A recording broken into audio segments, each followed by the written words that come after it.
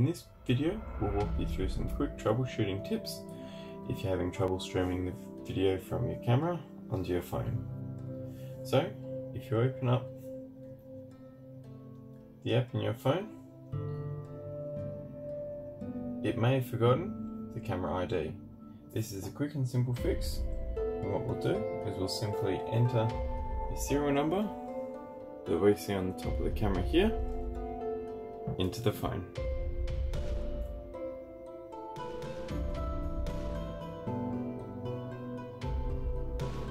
And select initialize. Now, once we're in there, we can see that the live view button is grayed out and Wi-Fi is disconnected. That means that we're not connected. First things first, we'll have a look on the camera.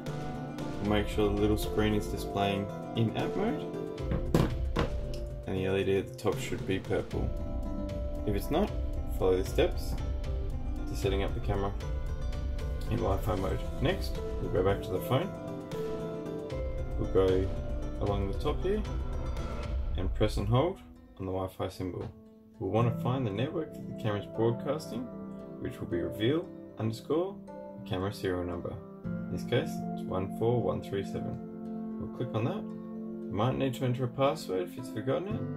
The password is 876543221. And then connect. Now, the phone should be connecting. You may come up with this warning to say that internet may not be available.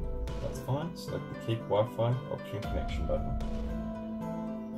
From here, we can then go back into the camera app, and we'll now see that the live view button is red. And we've now resolved.